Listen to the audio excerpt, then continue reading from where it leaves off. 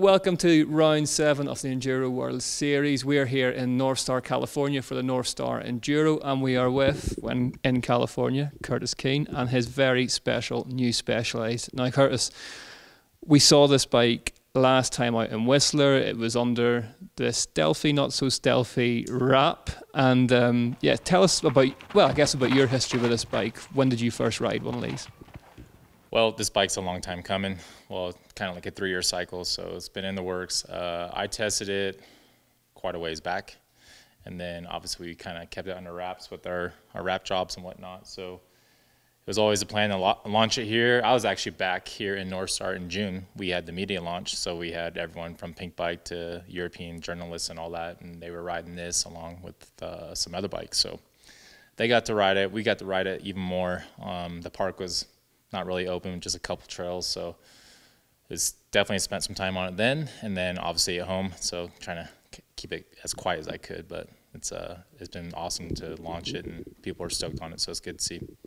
Now, just visually, before we get into any numbers or anything, this does look very, very similar to the downhill bike that Loic Bruni, Finn Isles are riding at the minute. Is that the case? Is it sort of based on that?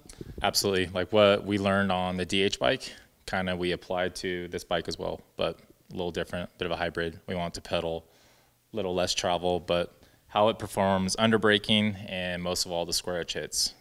That's what we were trying to achieve, and we did. And I think people are realizing that, because once you do ride it on proper terrain, it's much different than any other trail bike we've ever had. 29-inch wheels, 170 travel front and rear, full carbon fiber, is that right? That's right. Carbon only frame, 2.9 wheels only as of right now. 170 mil front and rear. The S-Works comes with the carbon links, which is 250 grams lighter. It's a mini downhill bike, but man, still climbs really well. Do big days, but when you ride this bike, you're riding it for the downs, that's for sure. Well, that's what's interesting, I guess, because it seems like modern enduro bikes have got burlier and burlier, but the seating positions have improved so that climbing isn't as big an ordeal on them. Exactly, you can still climb 6,000 feet or whatever.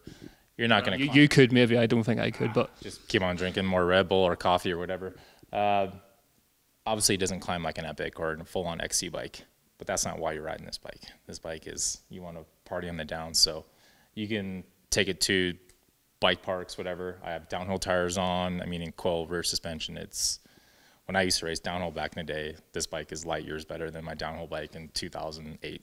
So it's crazy. In terms of adjustability, it's sort of a fashion that's coming and going at the minute. Has this got any adjustments that you can make to it? Yep, the same little eyelet down on the rear shock. It's a 64.3 down to 63.9. So a slight adjustment. The BB goes from 352 to 347. So just a little bit. It's still long and slack, but just, you know, maybe people live in different terrain, so just enough. And 4 sizes, that's right as well, and you've sort of gone away from naming them small, medium, large. Yeah, we're kind of, people have different styles of riding, whether who they are, where they live. So it's a S2, 3, 4, and 5. I'm on a 5.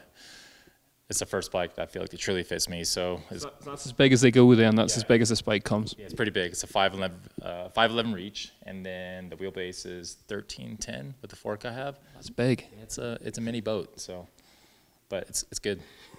And you're on Öhlins as well, full Öhlins. Öhlins front and rear. Got the reverb axis drivetrain. I'm super happy, yeah. Axis drivetrain, and you mentioned your old downhill bike and stuff. I mean, Axis still is like, it's Star Wars stuff, isn't it? How have you got on with that? That's a massive thing, isn't it, the Bluetooth shifting?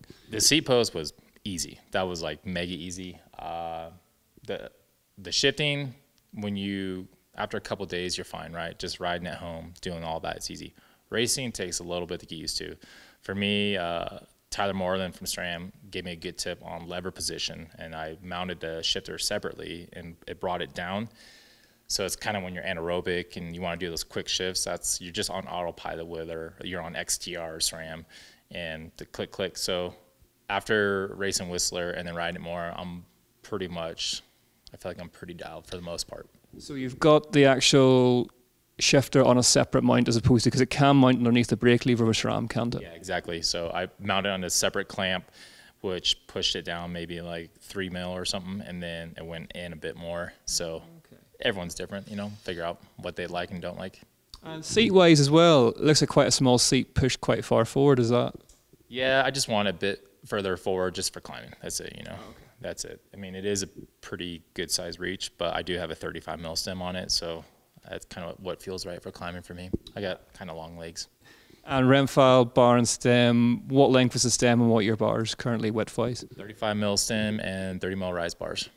Yep, 770 mil wide bars. Carbon, of course. 170 mil cranks. Aluminum rims, always now. I'm too fat for a carbon. Yeah, man. Would you ever go back to a carbon rim? Because it's one of the things that it really splits the elite group in Enduro World Series these days. Is like some people swear by the carbon fiber rims, other people prefer the alloys because you can get away with a bit more maybe. I think the big thing for me is alloy. If you do flat, you can still keep on punishing it, right? Brake-wise then, what are you running in terms of brakes and rotor size, pads? SRAM got me the new codes, 200 rear and a 220 front. 220, that's big, isn't it, for an Enduro? It's awesome.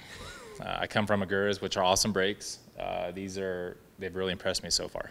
So I raced Whistler and didn't think about my brakes once. I braked a lot, especially on day 2, but it was never like a thing, like whether I had enough braking power or whatever. So it really impressed me so far, yeah. Neat little Garmin mount as well, just in your stem. Where's that from? Edge makes that. Yeah, just throw the Garmin, clean, simple, you know, if you are using it. So easy to look at.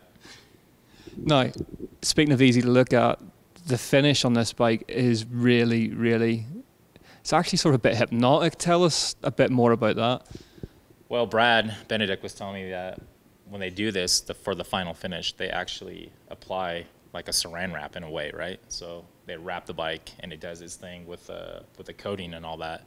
They do that, it stays on for X amount of time and they peel it off, and that's kind of what happens. So every frame actually is a little bit different. Okay. It's the same concept, of course, you know, but everyone's going to have its own little unique thing, so it's kind of cool, yeah. And Specialized obviously pushing really hard lately with their SWAT technology, which is all kinds of, I guess, the sort of stuff you'd carry in a pack or on your body, but secreted around the bike. So what has this got? Just the SWAT now on this Enduro is actually a little bit smaller than a stump jumper. So we have the SWAT on the down tube, and then on the bottle cage itself is just the SWAT Allen tool. 8.654 Torx 3 and a little flathead screwdriver. So for those unfamiliar with it, it's, I'm sorry, Specialized for want of a better word, a bit like a cupboard that you can store stuff in your down tube. Yeah, when it first came out, I made a joke of it. Of course, I knew it was awesome. We tested it before, so those guys hate carrying stuff. I hate carrying backpacks. You know, I threw a donut in there, and so you can do whatever you want. Yes, but I use I'll throw my tube and little thing there with zip ties and CO2s, and sometimes like a small jacket, a real like rain jacket, and throw it in there. In terms of then, I mean, all you pros say that you're not fussy about bikes, and then you dig a little deeper and there's something that you're really fussy about. What would you say is the most Curtis thing on that bike? What you really sort of panicky over? Anyone that sits on my bike is the brakes, for sure. So how do you mean? I'm weird, man. I'm stuck in my old ways. So just my brakes are so far out, and they're really touchy. Yeah. They're pretty far out. They maybe got a little less extreme, but they just hang way out there. Why do I do that? I don't know. I'm just, like I said, I'm stuck in my ways. Aside from that, I just don't like suspension bottoming out. Other than that, like I kind of, you just sit up a wee bit. No, I just don't want it to bottom out, like a harsh bottom out. So as long as it kind of ramps up, I tend to run a lot of pressure or spring rate. So it's mainly the brakes, man. That's my thing. Brakes, yeah. Right. So how are you feeling then before we head into the North Star Enduro at the weekend? Because this is your home territory, and I know you're not a fan of the rain, and we have come to what feels like the last place on earth that it may rain. If it rains here, I am solely responsible for the bad weather the last 3 years. You need to stop, man. Yeah, don't worry, I'm done after this one. So, yeah, I grew up in Northern California, so I grew up riding here time to time during the summers. Very comfortable. Obviously, California, dry, hot, dusty, loose. The hotter it is, the rockier, dustier, I love it. So that's not what we've been racing in. So I'm happy to be here. I'm comfortable. I come here once a year, the last few years, just to race the California Enduro Series. So I'm excited. Yeah. some friends here, some sponsors, and just it's cool to see everyone come. I introduced Steven from CES to Chris Ball a few years ago, and they linked up, and Chris kind of saw it. I thought it would be different, unique, aside from everything we've been doing over the years, and that's why the Enduro World Series is awesome, because we go to all these different locations, different types of terrain, and at the end of the year, you have your champion, so you got to be able to do anything and everything, and this race is going to challenge people. And then finally, then just between you and me, there's a lot of I think there's 5 very, very fast guys at the front of the elite men's field this weekend. Yeah. Who's your money on? Richie, man. Richie? Yeah, man, Richie. Well, he was here last year too, so he's ridden here before. Richie's on it, and Richie loves the dry, dusty, rocky stuff. He's a brute force, so as long as his bike stays in one piece, I think he's a man. Of course, Martin's going to go quick, and Sam, so my money's on him. Okay, well, there you go. Curtis, thank you very much for bringing your bike in to let us see it, and we look forward to seeing you this weekend. Don't forget, you can follow all the race action on our live race feed. That's on EnduroWorldSeries.com and on all our social media channels. Should be a good one.